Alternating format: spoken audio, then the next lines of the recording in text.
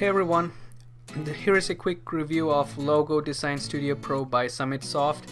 But before I start, if you have any specific questions regarding this software, Logo Design Studio Pro, feel free to put in the comment section below and I'll make sure to get back to you either with the comments or maybe I can make a new video for you just for that. And don't forget to subscribe for updates.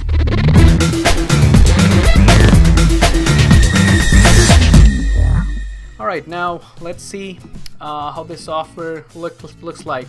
Now I just started the software here and this is how it looks like right away when you start it. And you are presented with the template categories and a lot of pre-made templates, as you can see here. And they have trust me, they have lots and lots and lots of templates which are pre-made. You just have to load it up and edit if you like some in particular, or you can just make your own up from scratch. So this is really nice software. Like, I use it a lot for my websites, blogs, to make banners, logos, and even YouTube templates. I mean YouTube thumbnails and everything. You can either double click either one of these preloaded templates and start like that, or you can just go and start a blank logo from here. Just for this review, I'm going to go start up a blank logo project. Alright, now we are in the interface here. So this is how it's how the interface looks like for the Logos Design Studio Pro. And you can still pull out that pre-made templates by clicking on the new logo here. If you click that, you'll be presented again with all these templates here. So just for this review, I'm gonna go select one, maybe this one here. I like this one. So, and I'll walk you through the process of making a logo from a pre-made template. Okay, so first of all, what you see is the interface, like I mentioned, and it's pretty simple and straightforward thing. What you see here are the objects you can pull out and use from. And even in that section, you've got a lot of categories, from alphabet, animals, arrows, banners, brushes. There are a whole lot of things there. And if you click one, you'll again will be taken. You can see how it loads here. There's a lot of objects and elements you can add to search from and go from. I mean, go through all those and you can select one anyways. So that's that. And if by any chance, like you just saw, if you miss anything from here, all you have to do is go back to view mode and click this object would disappeared and it'll come back. So that's that. And the taglines are the pre-made taglines or slogans, company slogans, like you see here, fresh from our oven to your door. That's what the slogan is, if you don't know what that is. So all these taglines are here if you want to go from there. So that's that. And to your right side is the layers and advanced tools, where you have all the sliders to work from. If you select one of the objects or elements from the objects, you can do all the slides and adjustments from there. So I'll just get to that in a minute here. Alright, so we'll start making a logo. So we've loaded a pre-made template from the categories, and this is how it looks like. So we'll go ahead and do some editings. So what I want to do now is to change the name here. So I'm going to change the nectar part. To do that, I'm going to double click that, and this text field will come up, and I'm gonna go type in my website name, trueonlineriches.com, and click OK, and there it is. So now what I'll have to do is okay, another thing is always make sure you grab a letter or an element in the selection, or else you will not be able to grab hold of that. You can see here, if I grab somewhere in this white space here, you won't be able to grab it. Always make sure you grab either the letter or the element or a picture or something like that. So now what I'm going to do is I'm going to hold the shift, I'm going to put the cursor here and hold the shift key so that it won't, go out of proportion or anything, and bring it back to the canvas here and resize it. Oops, there it is again, and I'll make it a little bigger here, and there it is. So that's that. I've got the name right and orange there. So if I want to change the font, you've got the fonts here. Let's see, we'll go to, where is it? Sigo. There you go, like that one. So I'll put that there and maybe a little bit lower. Okay, so now we'll change the tag. Again, you have to click on a letter there to get the thing selected, and double click on that again. Oops. Okay, there it is. So my tagline would be perfection first.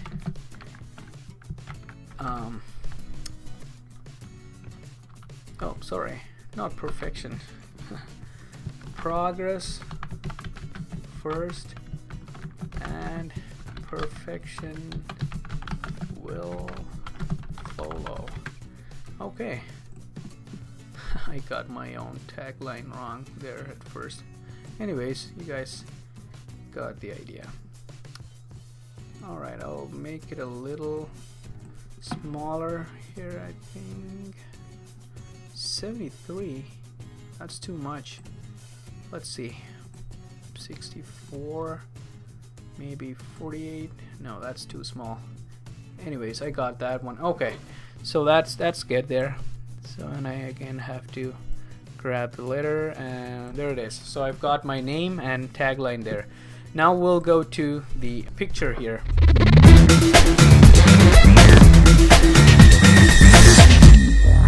Okay, another thing I want you guys to look at is to learn how to group things. Like if I want to change this, and if I want to move this entire picture here, and if I grab this green thing here and move, only the green thing will move, and even the outline for that will still stay there. You see how that worked? So I'll undo that, and to do that, what you'll have to do is, if I need to move the entire picture here, I'll have to select the whole thing and go to group and group it. Now it has become a single picture. Now I can move it wherever I want to, and I would like to move it to the center there, and I'm gonna make it a little smaller. Oh no, maybe what I'll do is I'll make it over to that side. Alright, that looks good. Maybe a little bigger.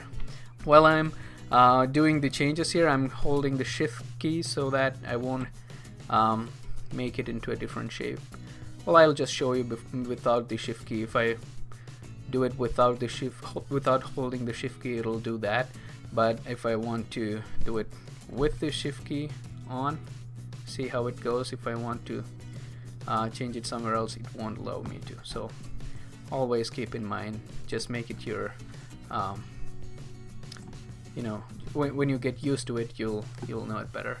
Anyways, yeah, that's one thing I want you guys to remember. Always group pictures when you bring it from the objects here. I'll show another example just in a minute. So we've got that right. Okay, again, if we want to give it some effects, what you'll have to do is, let's go change the color for this thing first, for the name. So I'll go ahead and do the color here, change color. You can pick one color from here, or you can click more color and go from there. So maybe we'll go with that. I like blue, but it doesn't match very good, does it? How about that? Yeah, maybe that'll go. Okay, I like that. So we'll go with this one. So I've got the picture right, with the right size and right placement, and I've got the name here and the tagline. Now what I'm going to do is I'm going to go to FX place, and I'm going to go do a drop shadow. See, that gives it a punch to the name there. And also you can change the opacity for the excuse me, the drop shadow, and you can change the directions. I'll go with that, and the depth, I don't want to go too far. Okay, that's just right. And you can make the give some noise there, but I'll keep it to 0. And you can change the softness. I'll go with 0.4. That's good. And I'll just leave the tagline just like that because I want the name to pop out. And maybe I'll go give this a drop shadow too. Let's see how that looks. Okay, that looks good. That looks just good. Maybe, yeah, that's good. Alright, I'll go with that. So we've done that. Now what I'm going to do is I'm going to put an object behind all this. So we'll see how to do that. We'll go to shapes and see how it loads up. There's a lot to load up. That's one good thing I like about this. You have a lot of options to choose from. I'm gonna go with this one. So just double tap that, double click that, and it'll appear here. Okay, now, okay, I'll get rid of that. Okay, so see how many small elements are that there in that single picture. If I grab hold of one and move it, just that single object is gonna move. Oh no, this one came together anyways. Well, that's good, but usually it comes in different form, so make sure it comes in a single picture. Just to make sure, I'll go group them. There you go. So when you group it, you can see how the thing changes, the outline for that changes. So now I can grab that and hold on to shift key and enlarge it. So I'm gonna, okay, now I want this picture to be behind all these other pictures and my name and tagline.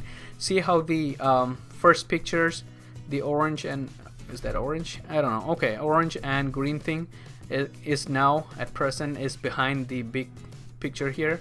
So what you'll have to do is click that and select that and go to front, bring front. So that's now in front of that big picture there. Now what I'm going to do is to select that big picture and go to advanced tools and bring the opacity down and maybe a little bigger. Oh no, I'll do that without the shift key now. Alright, yeah, that's better. I like that. Anyways, this is not the best logo out there, but it serves the purpose of a review.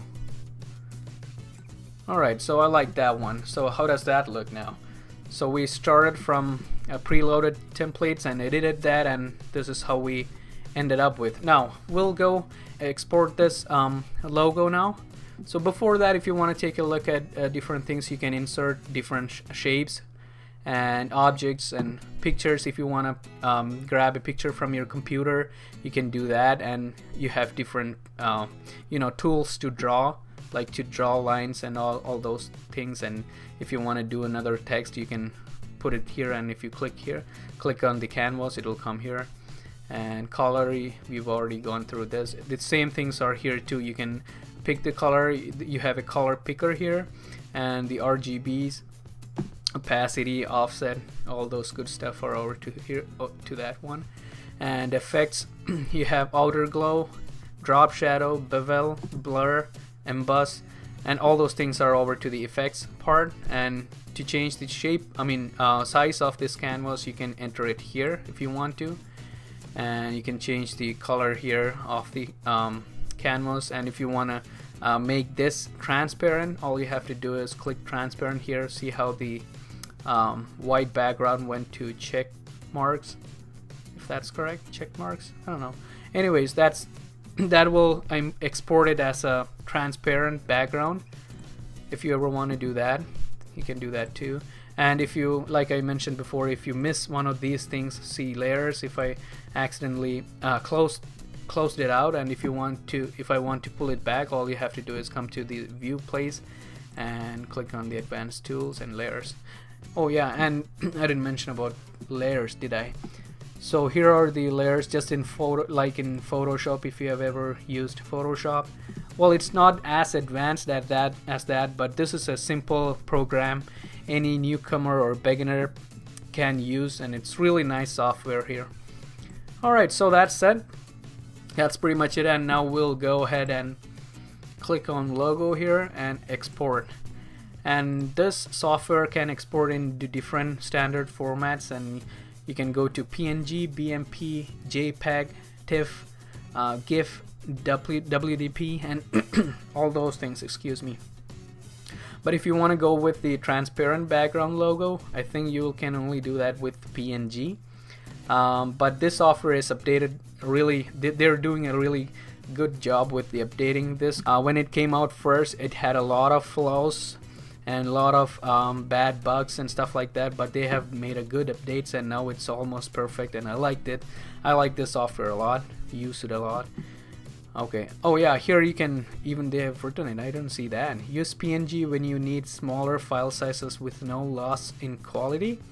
Transparency is supported. There you go. Okay, so you click next and